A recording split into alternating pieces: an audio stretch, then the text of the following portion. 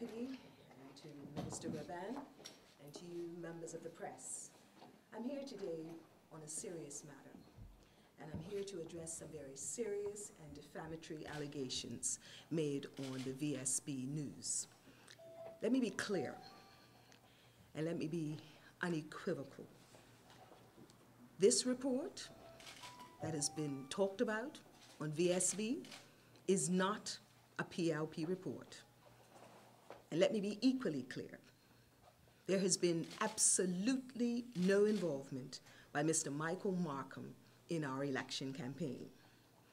Burn News correctly noted that the opinion was prepared for a group that calls itself the Young Progressives, and that this group is not affiliated, nor has it ever been affiliated with the Progressive Labour Party. It's an independent group that is tied to an independent candidate running for the House of Assembly. Our attorneys have been instructed to file a defamation lawsuit against all parties that our attorneys deem appropriate.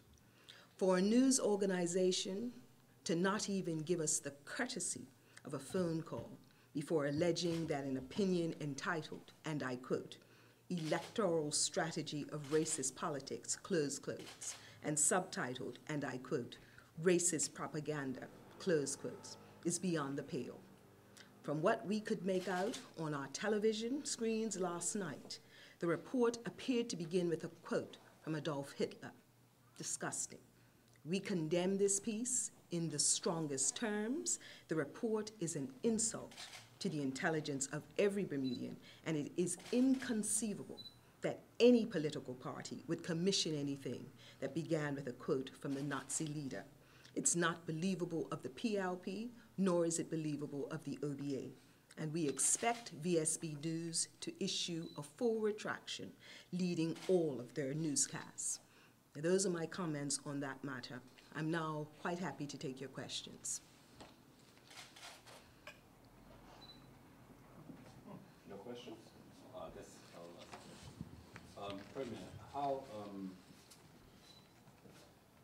what role do you think race has played or does play in the campaigns of both political parties? I think race is always a factor. Race is always a factor. What you see from a government point of view, what you see from a political point of view, is people are looking at how will the election of one party over another affect their livelihoods, the choices, and their opportunities. And when people are making a decision in the ballot box and on as to how to mark their ballot, it's going to be about what party they believe will stand strong for them. And when we still have a country where in many aspects you still see that there are sometimes areas which are considered no-go areas based on the color of your skin, I think it certainly has an impact on how you choose to vote. It's clear. I just have to look at, even as I canvass around, there are different expectations, different requirements of different constituencies you visit. And I think that what we are going through right now, where people are still struggling, what they're looking for is a government and a party that has made and continues to pledge to help raise their living and also address their needs. So even though you may not make race your calling card as your front line in your election strategy, we'd be naive if we ignore the factor of race. Now, what I would say, though, what I think is equally reprehensible, is that when we seek to dupe or fool people and try and market ourselves as something that we're not, purely to try and dupe people into voting for us. That can't be good. And what we have stood for as a government and as a party is for transparency. We don't believe in cover-ups. We've been the party and the government that has supported and advocated, both in terms of having an office of an ombudsman, talking about PATI, talking about open budgeting. So we believe in transparency, and even when we are being transparent, we get critiqued for it. But what we cannot support and what we must find indefensible is when you seek to use people purely because they are black or white as a means of perpetrating a fraud on the voting public. That's not what we stand for. Right. So effectively, you are yourself, and your party has effectively accused the opposition of using race in a way that's unacceptable.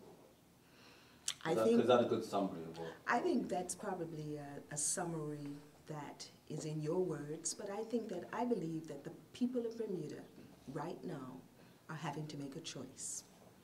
What does that choice mean? It means looking at who you think is going to represent you best, and also what is the integrity where you have at stake when you have a choice to make between a party which you see who we are, warts and all. You see us. What you see is what you get. And then you compare and contrast us. Compare and contrast us to a party where it seems there is a report.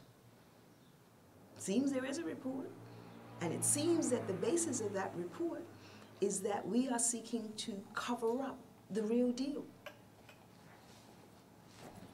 But Premier, that report actually contained recommendations by an outside consultant from outside of Bermuda, that the party has gone on the report. Some of the individuals who were named on the report went on the record, naming Michael Dunkley, to say that the advice was rejected. He actually was embarrassed by the reports. Do you think that maybe the PLP may have, by relying on that report to prove your point, that it might be a bit unfair to the opposition party? I would question that we rely on a report to make our point. The report is not something that the PLP has made its trump card. Far from it. It has come into the public domain, but that's not what we rely on. What we rely on is going out into the highways and byways of this country, going up and down the country, talking to the people and telling them about what our plans are and what we've done it as a government and we've done it as a party. The fact that you can't ignore what is also in the public domain, and that also will factor into people as they consider the choice. Right, but I guess what I meant was your party appears to be relying on the report to make the point that the OBA is using race in a way that's beyond the pale. No, even though, as you say, race is unavoidable. You cannot be naive to avoid the impact of race. No, I would disagree with your assertion as to the fact that the party is relying on the report. Nothing, not at all. What we are saying is that race is a factor, and we are saying that as people make their choice, they will have to look at a party that stands on its record and stands up for Bermudians and stands strong for Bermudians, and a party that people aren't sure what the real deal is. Are there any further questions?